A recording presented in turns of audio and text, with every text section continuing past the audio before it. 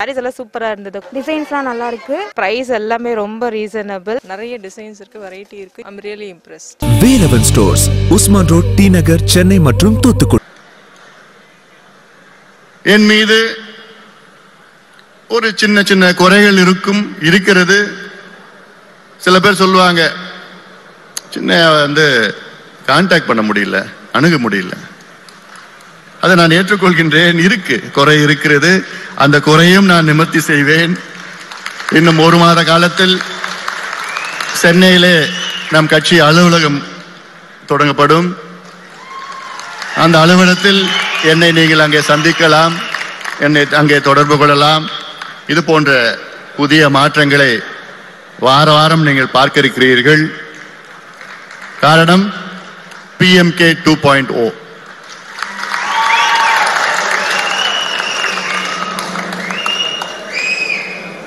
நான் 25 ஆண்டுகளுக்கு மேலாக பொது வாழ்க்கையில் ஈடுபட்டு உங்களோடு பயணித்த இந்த பயணத்தில் நான் கற்றுக்கொண்ட பாடம் அதிகம். என் மீது இவ்வளோ நம்பிக்கை வைத்த நம் கட்சியினுடைய தொண்டர்கள், நிர்வாகிகள், நிச்சயமாக உங்களுக்கு பாட்டாளி மக்கள் கட்சியின் தலைவராக என்னை மருத்துவர் ஐயா அவர்களும் நீங்களும் சேர்ந்து எனக்கு வழங்கியிருக்கிறீர்கள். ஐயாவிற்கும் உங்களுக்கும் என்னுடைய மனமார்ந்த நன்றிகளை இந்த நேரத்திலே நான் தெரிவிக்கின்றேன்.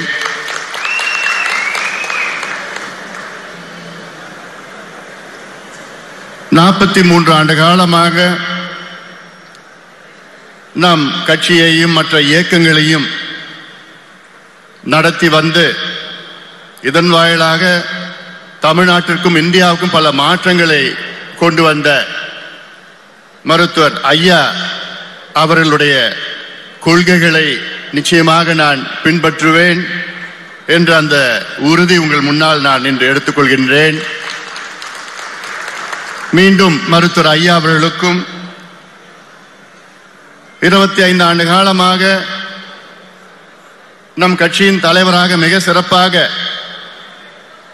செயல்பட்டு கொண்டிருக்கின்ற தியாக செம்மல் திரு GK மணி அவர்களுக்கும் இந்த நேரத்திலே என்னுடைய நன்றிகளை தெரிவிக்கின்றேன். அதே போன்று பாட்டாளி மக்கள் கட்சியினுடைய அனைத்து நிர்வாகிகளுக்கும், எல்லாவற்றுக்கும் மேல் பாட்டாளி மக்கள் கட்சியினுடைய அடிமட்ட தொண்டர்களுக்கு என்னுடைய நெஞ்சார்ந்த நன்றி இந்த நேரத்திலே நான் தெரிவிக்கின்றேன். தொண்டர்கள் இல்லை என்றால் நான் இல்லை, நம் கட்சி கிடையாது. அவர்களுடைய உழைப்பால் தான் இன்று பாட்டாளி மக்கள் கட்சி என்ற ஒரு பெரிய ஒரு ஆலமரம் என்று உருவாகி இருக்கிறது. இந்த நேரத்தில் நாம் இயக்கத்திற்காக, சமூக நீதிக்காக உயிர் நீத்த இடஒதுக்கீட்டு தியாகிகளுக்கு என்னுடைய காணிக்கையை செலுத்துகின்றேன். இந்த நிகழ்ச்சியில் நம்முடைய மாவீரன் அவர்கள் நம்முடன் இல்லை என்ற ஒரு குறை.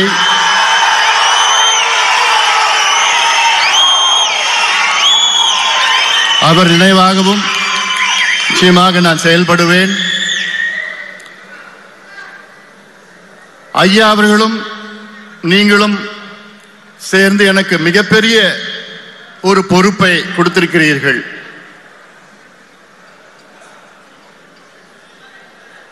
கடந்த 2-3 நாட்களாக எனக்கு சரியாக தூக்கம் இல்லை.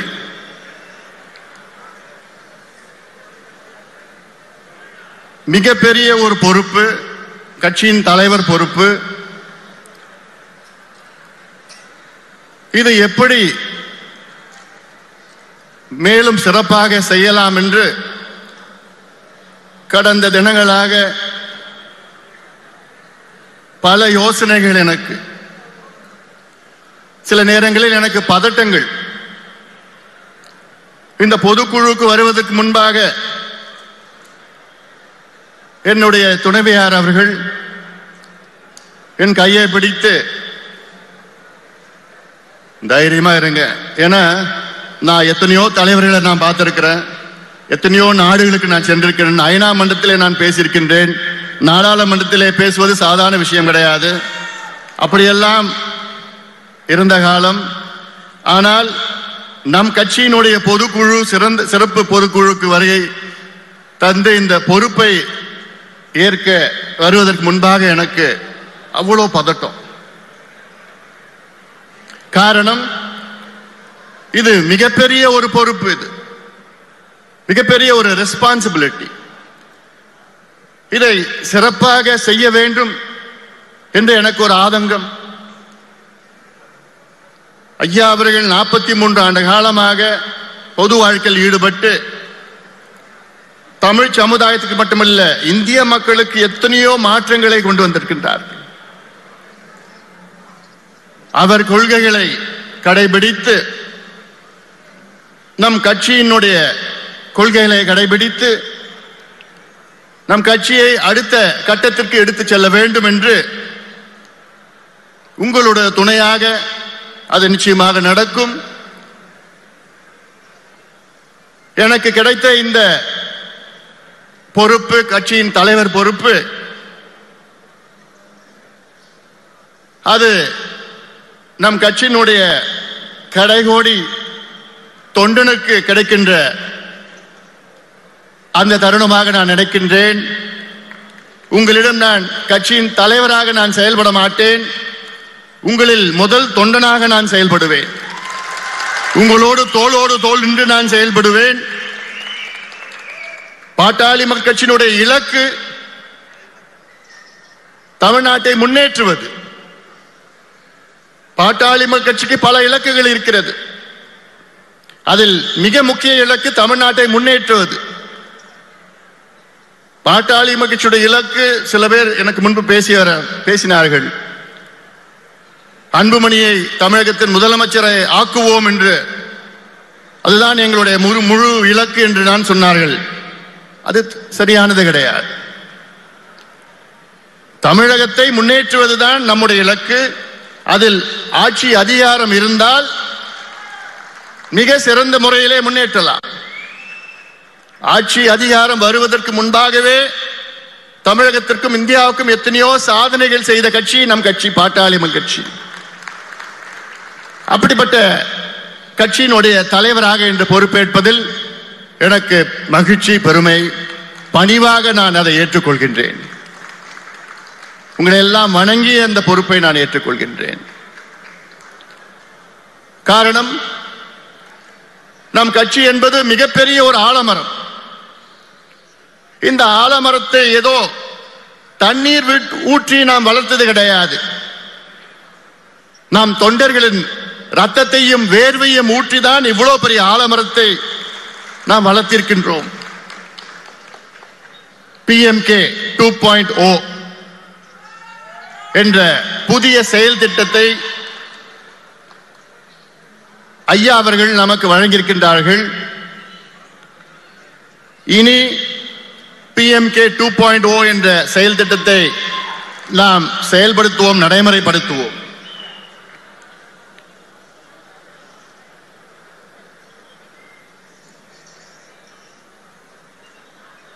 (2004) ஐயாவும் நீங்களும் சேர்ந்து என்னை டெல்லிக்கு அனுப்பி வைத்தீர்கள். இந்தியாவின் சுகாதாரத்துறை அமைச்சராக பொறுப்பேற்றேன். பொறுப்பேற்றவுடன் ஐயாவை சந்தித்து அப்பொழுது நான் கேட்டேன், என்ன செய்ய வேண்டும் என்று ஐயா அவர்கள் என்று கேட்டேன். அப்பொழுது 2 வார்த்தைகள் தான் ஐயா சொன்னார். ஒன்று சொன்னார், ஜனாதிபதிக்கு கிடைக்கின்ற அந்த வைத்திய வசதி சாதாரண கிராமத்திலே குப்பன் சுப்பன் முனியனுக்கு போய் சேர வேண்டும். அதுதான் உன்னுடைய அடித்தளம் என்று சொன்னார். அடுத்து ஒன்று சொன்னார், மிக முக்கியமான சொன்னார், உன்னிடம் நான் ஒரு பைசா கூட நான் எதிர்பார்க்க மாட்டேன், நீ நேர்மையாக செயல்பட வேண்டும், நல்ல பெயரை தான் எதிர்பார்க்கின்றேன் என்று அன்று சொன்னார் ஐயா அவர்கள். 5 ஆண்டு காலம் சுகாதாரத்துறை அமைச்சராக மிக மிக நேர்மையாக நான் பணியாற்றினேன். எத்தனையோ வாய்ப்புகள், சந்தர்ப்பங்கள் உங்களுக்கு தெரியும். இந்த tobacco lobby, gutka lobby, PT lobby, மது லாபி, இவரெல்லாம் ஆயிரக்கணக்கான கோடி ரூபாய் கொடுக்க தயாராக இருந்தார்கள். அப்படி யாராவது வந்தார்கள் என்றால் உடனடியாக நான் காவல்துறையை வைத்து உங்களை கைது செய்வேன் என்று சொன்னேன். நான் அந்த வகையில் ஐயாவும் நீங்களும் இட்ட பணியை நேர்மையான முறையிலே அது செய்து முடித்தேன். இன்று ஐயாவும் நீங்களும் எனக்கு ஒரு புதிய பொறுப்பை கொடுத்திருக்கிறீர்கள். கட்சியின் தலைவராக இந்த பொறுப்பையும் மிக நேர்மையாக நான் செயல்படுத்துவேன். உங்களையும் அதை நான் எதிர்பார்க்கின்றேன். ஐயா அவர்கள் பேசுகின்ற பொழுது சொன்னார்,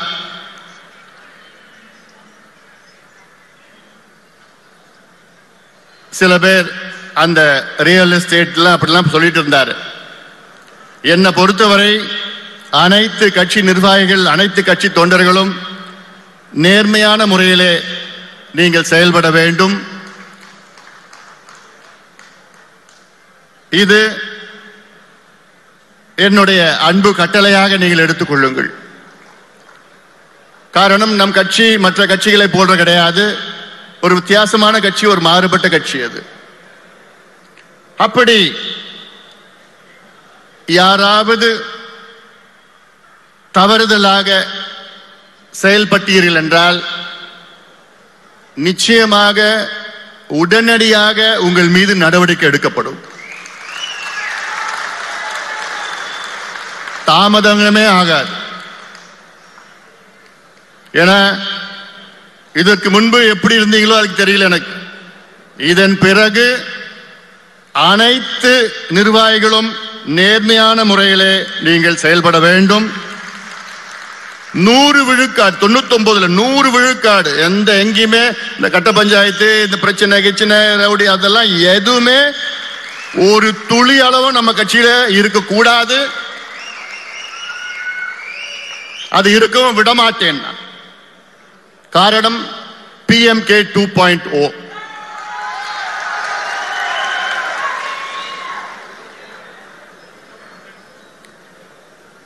தமிழ்நாட்டில்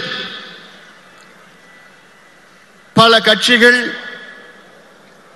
மக்களை பிரித்து அரசியல் செய்து வருகிறது. தமிழ்நாட்டில் இருக்கின்ற கட்சிகள் எல்லாம் மக்களை ஜாதி அடிப்படையில், மத அடிப்படையில், இனம் அடிப்படையில், மொழி அடிப்படையில் பிரித்து இருக்கின்ற சூழலில் பாட்டாளி மக்கள் கட்சி மட்டும்தான் மக்களை இணைத்து செயல்பட்டு வருகிறது. வளர்ச்சி என்ற அடித்தளத்தில் வைத்து நம்முடைய நோக்கம் தமிழ்நாட்டில் நீடித்த வளர்ச்சி.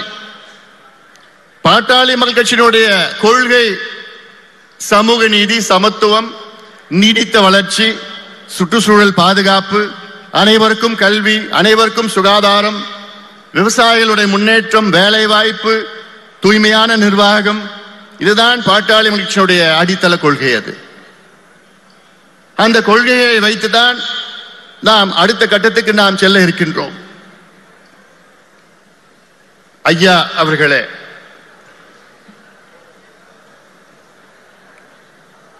மிக முக்கிய இந்த பொறுப்பை நீங்களும் நம்முடைய பொதுக்குழுவும் எனக்கு கொடுத்திருக்கிறீர்கள். நிச்சயமாக இரவு பகல் பாராமல் நாம் இயக்கத்திற்காக, தமிழக மக்களுக்காக கடுமையாக நான் உழைப்பேன். உங்களுடைய எதிர்பார்ப்புப்படி 2026 தமிழகத்தில் பாட்டாளி மக்கள் கட்சி ஆட்சி நடக்கும். அதற்கேற்ப நம்முடைய அரசியல் அணுகுமுறை வேறு விதமாக இருக்கும். பாட்டாளி மாடல் அதை வடிவமைத்துக் கொண்டிருக்கின்றோம். இதையெல்லாம் தமிழக மக்கள் பார்க்க இருக்கின்றார்கள். பாட்டாளி மக்கள் கட்சி என்ற ஒரு ஏரை காளை மாடாக கடுமையாக நான் உழைப்பேன். அந்த ஏரை இழுத்து செல்ல ஒரு காளை மாடாக கடுமையாக நான் உழைப்பேன். அதே நேரத்தில் உங்களுக்கு ஏதாவது ஒரு பிரச்சனை இருந்தால் ஜல்லிக்கட்டு காளையாக ஓடோடி துள்ளி வருவேன். அதையும் நான் தயங்க மாட்டேன். என்னை பற்றி உங்களுக்கு தெரியும். டீசென்ட் அண்ட் டெவலப்மெண்டல் பாலிடிக்ஸ் பேசுகின்ற இந்த அன்புமணி என்னுடைய தம்பிகளுக்கோ என்னுடைய தங்கைகளுக்கோ என்னுடைய சகோதரர்களுக்கு எந்த பிரச்சனை இருந்தாலும் அங்கே நிச்சயமாக நான் வருவேன், ஓடோடி வருவேன். நான் நம்முடைய கட்சிக்கு தமிழ்நாட்டை ஆள்வதற்கு எல்லா தகுதியிலும் இருக்கிறது, எல்லா திறமையும் இருக்கிறது. இன்னும் சொல்ல போனால் தமிழ்நாட்டை ஆள்வதற்கு அதிக திறமைகள் தகுதியில் இருக்கின்ற கட்சி பாட்டாளி மக்கள் கட்சி மட்டும்தான். ஆனால் மக்கள் இன்னும் நமக்கு வாய்ப்பு கொடுக்கவில்லை. நிச்சயமாக தருவார்கள். இது காலத்தின் கட்டாயம். இது நம்முடைய செயல் திட்டங்கள், புதிய யோசனைகள், தினம் அறிக்கைகள், அன்றாட போராட்டங்கள், மக்கள் பிரச்சனைகளை முன்னிலைப்படுத்தி நாம் செய்கின்ற அரசியல் எல்லாம் மக்கள் பார்த்து கொண்டிருக்கின்றார்கள். விரைவில் நம்மை ஏற்று நமக்கு வாக்களித்து நமக்கு ஆட்சி அதிகாரத்தை நாம் கொடுப்பார்கள். அந்த நம்பிக்கையோடு நாம் அணுகுவோம். நாம் கடந்து வந்த பாதை சாதாரண பாதை கிடையாது. ஆயிரக்கணக்கான போராட்டங்கள், லட்சக்கணக்கான தொண்டர்கள் சிறைக்கு சென்று தியாகம் செய்து இன்று தமிழ்நாட்டில் பல சாதனைகள் செய்த கட்சி நம் கட்சி. இப்ப நான் ஒரு சின்ன பட்டியல் வச்சிருக்கிறேன். அந்த பட்டியல்ல நான் படிக்க போறேன், கொஞ்சம் பொறுமையா கேட்டுக்குங்க. என்ன பட்டியல்னா, நம்ம கட்சி தமிழ்நாட்டிற்கும் இந்தியாவுக்கும் செய்த சாதனைகள். இதுல ஒரு சில சாதனைகள் தான் இருக்கு, எவ்வளோ இருக்கு.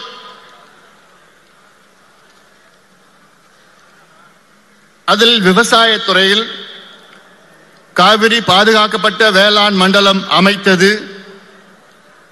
கடலூர், மயிலாடுதுறை மாவட்டங்களில் 45 கிராமங்களில் 57,345 ஏக்கர் பரப்பளவில் பெட்ரோ கெமிக்கல் முதலீட்டு மண்டலம் அமைக்கும் திட்டத்தை கைவிட செய்தது. நாகை மாவட்டத்தில் புதிய பெட்ரோ கெமிக்கல் மண்டலம் அமைக்கும் திட்டத்தை தொடக்க நிலையிலே கைவிட செய்தது. அதாவது ஒரு வளர்ச்சி என்பது புதிய தொழிற்சாலைகள், புதிய திட்டங்கள் மட்டும் கிடையாது. ஒரு வளர்ச்சி என்பது விவசாயத்தை அழிக்காமல், மக்களை அப்புறப்படுத்தாமல் தொழிற்சாலைகளை வளர்ச்சியை கொண்டு வருவதுதான் உண்மையான வளர்ச்சி. அது ஆக இது போன்ற சுற்றுச்சூழலை பாதிக்கின்ற, மக்களை பாதிக்கின்ற, விவசாயத்தை பாதிக்கின்ற திட்டங்களை வரவிடாமல் தடுத்து நிறுத்துவதும் என்னை பொறுத்தவரை இது உண்மையான வளர்ச்சி என்று நான் சொல்வேன். வேளாண்மைக்கு தனி நிதிநிலை அறிக்கை தாக்கல் செய்ய வைத்தது. மேட்டூர் உபரிநீர் திட்டத்தை அறிவித்து செயல்படுத்த வைத்தது. சென்னை சேலம் 8 வழிச்சாலை திட்டத்தை கைவிட செய்தது. அதற்காக கையகப்படுத்தப்பட்ட நிலங்களை உழவர்கள் மீண்டும் பெற்றுக் கொடுத்தது. காவிரி பாசன மாவட்டங்களில் மீத்தேன், ஹைட்ரோ கார்பன் திட்டங்களை செயல்படுத்த விடாமல் தடுத்தது. கொள்ளிடம் ஆற்றின் குறுக்கே 500 கோடி அளவில் தடுப்பணை கட்ட வைத்தது. அரசியல் சட்ட போராட்டங்கள் மூலமாக தமிழ்நாட்டில் செயல்படுத்தப்பட்டு வந்த 48 மணல் குவாரிகளில் மூடச் செய்தது. இப்பொழுது 5 தான் இருக்கு, அந்த 5ஐயும் மூட வைப்போம். நெல் உள்ளிட்ட பொருட்களை உற்பத்தி செலவுடன் 50 விழுக்காடு லாபம் சேர்த்து கொள்முதல் செய்ய வேண்டும் என்ற MS சுவாமிநாதன் குழு அறிக்கையை ஓரளவாவது செயல்படுத்த வைத்தது. பாலாற்றின் குறுக்கே தடுப்பணை கட்டும் ஆந்திர அரசின் முயற்சியை உச்சநீதிமன்றத்தில் வழக்கு தொடுத்து தடுத்து நிறுத்தியது. காவிரி முல்லை பெரியார் பிரச்சனைகளுக்காக தொடர் போராட்டங்கள் நடத்தியது. தருமபுரி, கிருஷ்ணகிரி உள்ளிட்ட 7 மாவட்ட விவசாயிகளை பாதிக்கின்ற இயற்கை எரிவாயு குழாய் பாதை அமைக்கும் திட்டத்திற்கு எதிர்ப்பு தெரிவித்து நிறுத்தியது. வேளாண் விளைநிலங்கள் சிறப்பு பொருளாதார மண்டலங்கள் அமைப்பதற்காக கையகப்படுத்தும் திட்டங்களை பல இடங்களில் போராட்டம் நடத்தி முறியடித்தது. கல்வியிலே நாம் செய்த சாதனைகள். சமச்சீர் கல்வி முறையை அரசியல் சட்ட போராட்டம் நடத்தி கொண்டு வந்தது. மருத்துவம், பொறியியல் படிப்புகளுக்கு 1984 முதல் இருந்து வந்த நுழைவுத் தேர்வு சட்டம் மற்றும் அரசியல் போராட்டத்தின் மூலம் ரத்து செய்ய வைத்தது. 10ஆம் வகுப்பு வரை தமிழ் பாடத்தை கட்டாயமாக செய்தது. 5, 8 ஆகிய வகுப்புகளுக்கு பொது தேர்வு முறையை கைவிட செய்தது. கல்வி கட்டண கொள்ளையை தடுக்கும் வகையில் ஓய்வு பெற்ற நீதிபதி தலைமையில் கட்டண நிர்ணய குழு அமைக்க செய்தது. அண்ணாமலை பல்கலைக்கழகத்தை அரசை எடுத்து நடத்த வைத்தது. வேலை வாய்ப்பில் செய்த சாதனைகள். ஆசிரியர் பணிக்கான வயது வரம்பு 40 குறைக்கப்பட்டதை கடுமையாக எதிர்த்து அதை 50 உயர்த்த நடவடிக்கை எடுத்தது. தமிழ்நாடு அரசு பணியாளர் தேர்வாணையம் நடத்தும் போட்டித் தேர்வுகளில் தொடக்க முதலிலே தமிழ் வழியில் படித்தவர்களுக்கு மட்டும் 20 விழுக்காடு இடஒதுக்கீட்டு நடைமுறைப்படுத்த செய்தது. ஆசிரியர் உள்ளிட்ட அரசு பணியாளர் நியமனங்களில் பொது பிரிவில் இடஒதுக்கீடு பிரிவினருக்கு இடம் கிடையாது என்ற நிலையை உச்சநீதிமன்றத்தின் மூலம் பெற்றது. சமூக நீதி. தமிழக அரசின் கல்வி மற்றும் வேலை வாய்ப்பில் வன்னியர்கள் உள்ளிட்ட 108 சமுதாயங்களை மிகவும் பிற்படுத்தப்பட்ட வகுப்பாக அறிவிக்க செய்து அவர்களுக்கு 20 விழுக்காடு இடஒதுக்கீடு பெற்றுக் கொடுத்தது.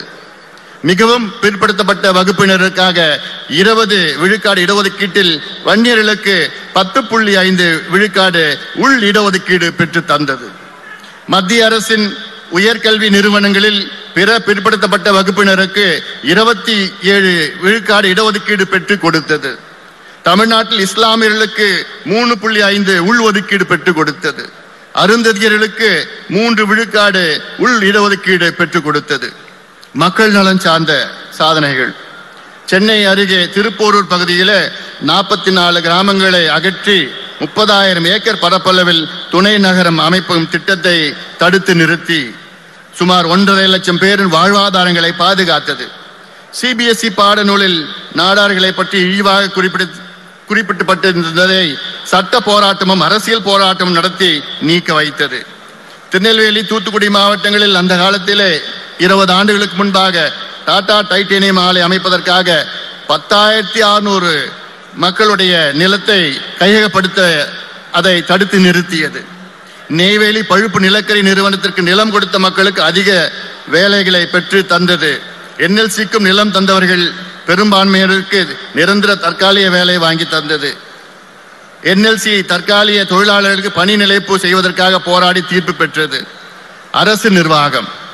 தமிழ்நாட்டில் அரியலூர், கிருஷ்ணகிரி, செங்கல்பட்டு, ராணிப்பேட்டை, திருப்பத்தூர், கள்ளக்குறிச்சி, மயிலாடுதுறை, தென்காசி ஆகிய மாவட்டங்கள் உருவாக்குவதற்கு வகை செய்தது. தமிழ்நாட்டில் 100க்கும் மேற்பட்ட வட்டங்களை உருவாக்க எடுத்தது. மக்களுக்கு எந்த வகையில் பயனளிக்காத மோனோ ரயில் திட்டத்தை கைவிட்டு மெட்ரோ ரயில் திட்டத்தை செயல்படுத்த நடவடிக்கை எடுத்தது.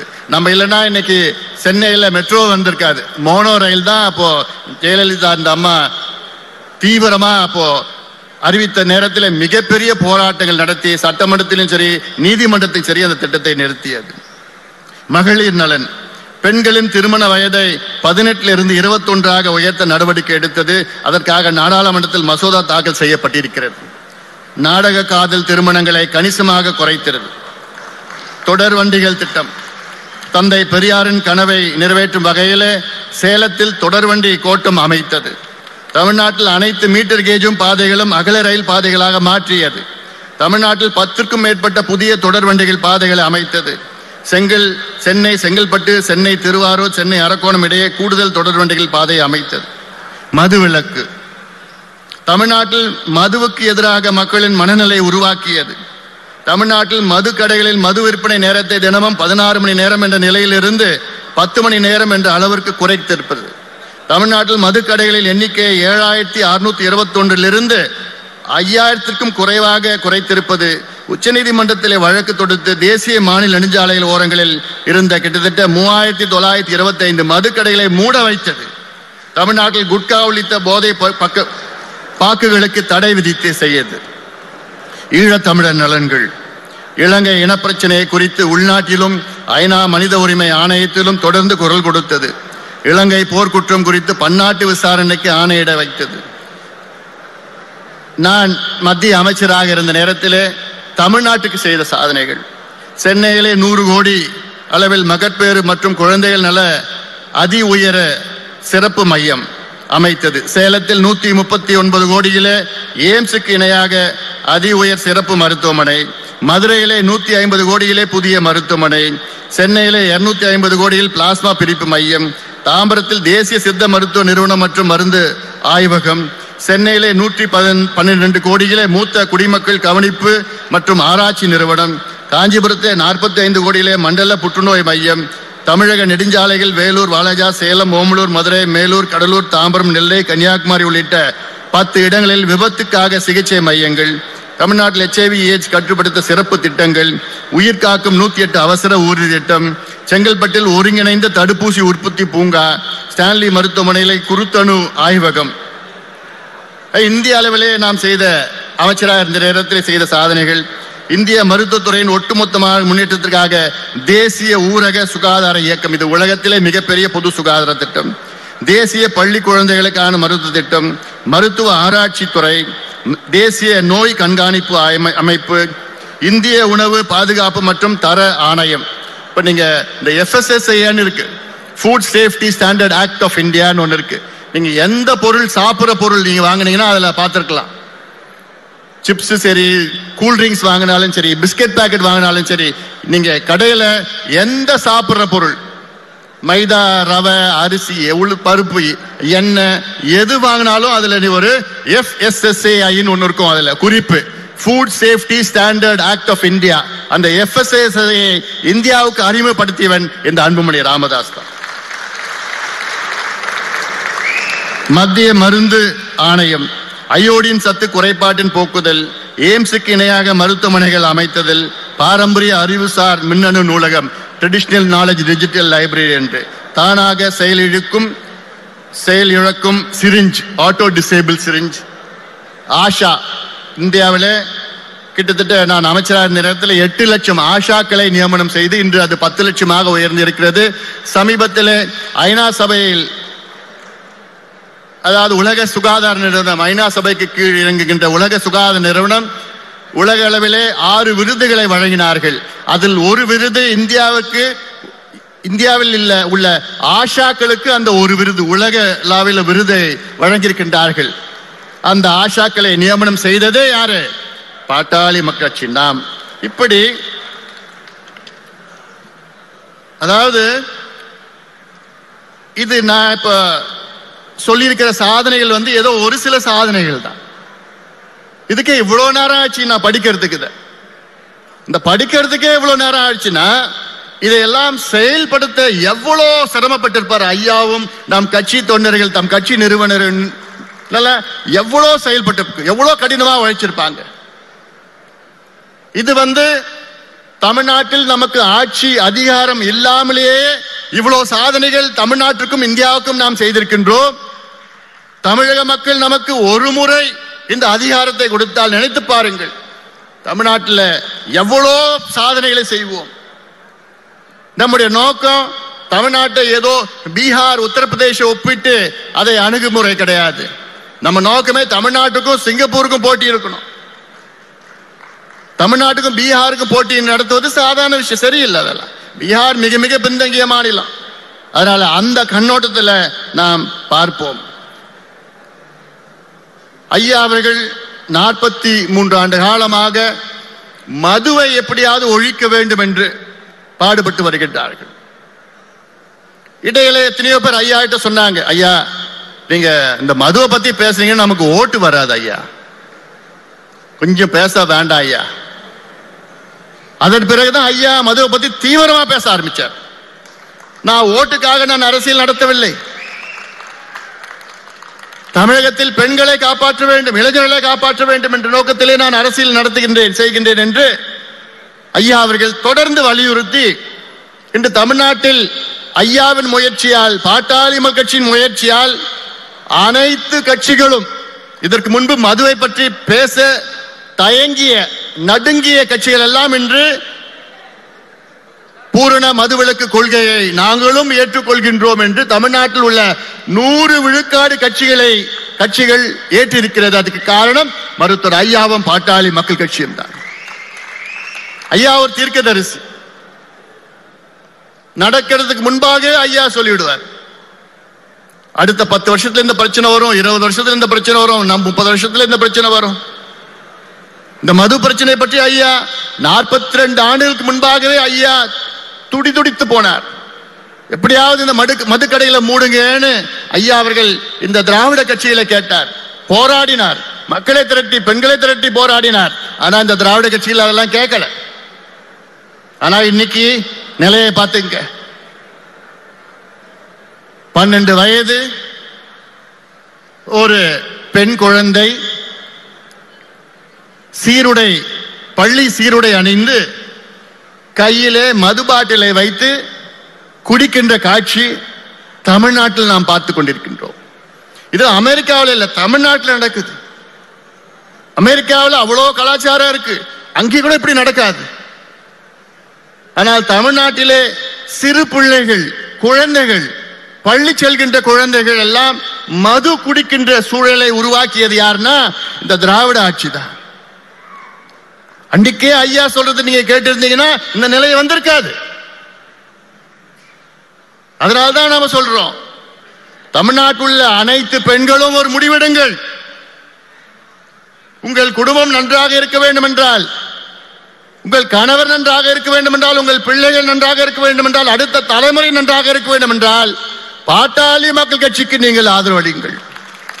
காரணம், நாங்கள் மட்டும்தான் தமிழ்நாட்டில் பூரண மதுவிலக்கை கொண்டு வருவோம், உடனடியாக கொண்டு வருவோம். பொறுப்புக்கு வந்து ஆட்சிக்கு வந்து நாங்கள் போடுகின்ற முதல் கையெழுத்து தமிழ்நாட்டில் பூரண மதுவிலக்கு. இது எந்த கட்சியும் தைரியமாக சொல்ல முடியாது. ஆனால் நாம் சொல்கின்றோம். இதைத்தான் ஐயா சொன்னார், 30 ஆண்டுகளுக்கு முன்பு சொன்னார், காலநிலை மாற்றம் வருகிறது, கிளைமேட் சேஞ்ச் நடந்து கொண்டிருக்கிறது, இன்னும் 30-40 ஆண்டுகளில் அதன் தாக்கத்தை நாம் பார்ப்போம், மிகப்பெரிய பிரச்சனையை எதிர்கொள்ள இருக்கின்றோம், இதற்கு இப்பொழுதே நடவடிக்கை எடுங்கள் என்று 30 ஆண்டுகளுக்கு முன்பாக ஐயா சொல்லியிருந்தார்கள். அப்பயே யாரும் கேட்கல. இன்னைக்கு அந்த தாக்கத்தை நாம் அனுபவித்துக் கொண்டிருக்கின்றோம். Climate change, global warming. இன்றைய தேவை காலநிலை அவசர நிலை பிரகடனம் செய்யணும், டிக்ளரேஷன் ஆஃப் கிளைமேட் எமர்ஜென்சி. காரணம், மிக மோசமான பிரச்சனைகளை நாம் சந்திக்க இருக்கின்றோம், இயற்கை சீற்றங்களை நாம் சந்திக்க இருக்கின்றோம். அது போதே நாம் பார்த்திருக்கோம், கடுமையான வெள்ளம், வறட்சி, இதெல்லாம் இன்னும் போக போக இன்னும் மோசமாக பார்க்கின்றோம். வெப்பநிலை 100 ஆண்டுகளில் பார்க்காத வெப்பங்களை எல்லாம் நாம் பார்த்து வருகின்றோம். அது நம்ம மட்டும்தான் பேசிட்டு இருக்கிறோம், நமக்கு மட்டும்தான் அது தெரியுது. மற்ற கட்சிகளுக்கு காலநிலை மாற்றம் என்றால் என்னன்னு கூட தெரியல. நான் மற்ற கட்சிகளை நாம் தாழ்வா நாம் பேசல.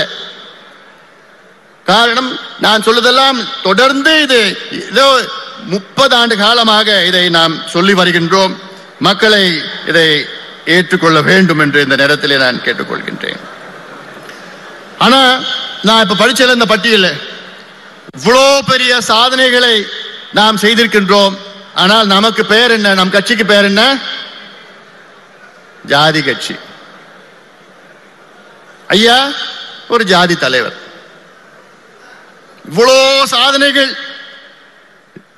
தமிழ்நாட்டிற்கு, இந்தியாவிற்கு எவ்வளோ செய்திருக்கின்றோம். ஆனா நம்மை ஏதோ பாமக ஒரு ஜாதி கட்சி. பாட்டாளி மக்கள் கட்சி எல்லா சமுதாயத்திற்காக தொடங்கப்பட்ட கட்சி. அது பாட்டாளி மக்கள் கட்சியில எல்லா சமுதாயம், எல்லா இனத்தை சார்ந்தவர்கள் இருக்கின்றார்கள். பாட்டாளி மக்கள் கட்சியினுடைய கொள்கையே சமூக நீதி, சமத்துவம், நீடித்த வளர்ச்சி, சுற்றுச்சூழல் பாதுகாப்பு, சோஷியல் ஜஸ்டிஸ், சஸ்டைனபிள் டெவலப்மெண்ட், இதெல்லாம் நம்முடைய கொள்கை அடித்தளம். இதெல்லாம் இன்று அண்ணல் அம்பேத்கர் அவர்கள் என்னை பொறுத்தவரை உலக அளவிலே ஒரு மிகப்பெரிய தலைவர், இந்தியாவிலே மகாத்மா காந்திக்கு நிகரானவர். ஆனால் அவரை ஒரு குறுகிய வட்டத்திலே தாழ்த்தப்பட்ட சமுதாயத்தின் தலைவராக என்று ஆக்கப்பட்டிருக்கின்றார்கள். அதே போன்றுதான் மருத்துவர் ஐயா அவர்கள் is one of the tallest leaders of India. இந்தியாவிலே மிகச்சிறந்த ஒரு தலைவர். அப்படிப்பட்ட ஒரு தலைவரை ஏதோ ஒரு வட்டத்திற்குள் வைத்து நம்மை ஒரு சில இயக்கங்கள், ஒரு சில அமைப்புகள் வைத்திருக்கின்றார்கள். அதையெல்லாம் உடைத்து வர இருக்கின்றோம், உடைத்துக் கொண்டிருக்கின்றோம். நிச்சயமாக அதை உடைப்போம். இதற்கு காரணம் என்றால் நம்முடைய வளர்ச்சியை பொறுக்காமல், நம்முடைய வளர்ச்சி மீது பயந்து திராவிட கட்சிகள் நம்மை இந்த வட்டத்திலே வைக்க சூழ்ச்சிகளை பல காலமாக செய்திருக்கிறார்கள். அதெல்லாம் எடுபட போவது கிடையாது. அதனால இதையெல்லாம் சொல்ல கடமைப்பட்டிருக்கின்றேன்.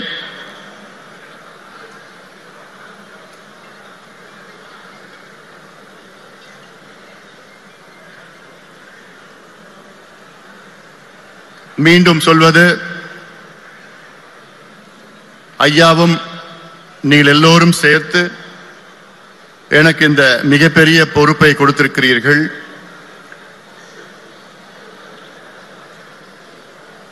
அது மட்டுமல்ல, பாட்டாளி மக்கள் கட்சியினுடைய இலக்கை அடைவதற்கு கடுமையாக நான் பாடுபடுவேன். நேர்மையான முறையிலே நான் செயல்படுவேன். அர்ப்பணிப்போடு நான் செயல்படுவேன். உங்களோடு தோளோடு தோள் நின்று நான் செயல்படுவேன். ஒரு தலைவனாக இல்லை, ஒரு தொண்டனாக நான் செயல்படுவேன். என் மீது ஒரு சின்ன சின்ன குறைகள் இருக்கிறது. சில பேர் சொல்லுவாங்க, சின்ன கான்டாக்ட் பண்ண முடியல, அணுக முடியல. அதை நான் ஏற்றுக்கொள்கின்றேன். குறை இருக்கிறது. அந்த குறையும் நான் நிவர்த்தி செய்வேன். இன்னும் ஒரு மாத காலத்தில் சென்னையிலே நம் கட்சி அலுவலகம் தொடங்கப்படும். அந்த அலுவலகத்தில் என்னை நீங்கள் அங்கே சந்திக்கலாம், என்னை அங்கே தொடர்பு கொள்ளலாம். இது போன்ற புதிய மாற்றங்களை வார வாரம் நீங்கள் பார்க்க இருக்கிறீர்கள். காரணம் PMK 2.0.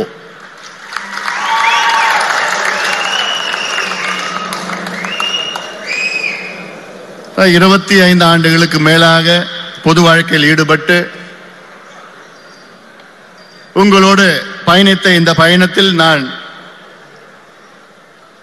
கற்றுக்கொண்ட பாடம் அதிகம்.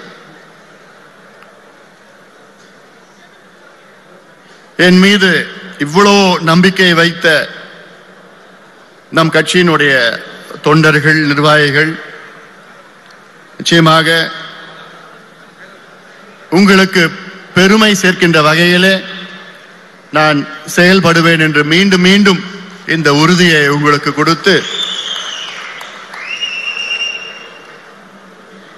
தமிழ்நாட்டில் வேற எந்த கட்சிக்கும் இல்லாத ஒன்று நம் கட்சிக்கு இருக்கிறது. குறிப்பாக எனக்கு இருக்கிறது.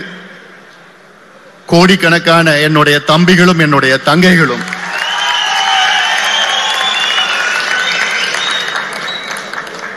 எனக்கு எவ்வளோ விருதுகள், உலக அளவிலே விருதுகள் கொடுத்தார்கள்,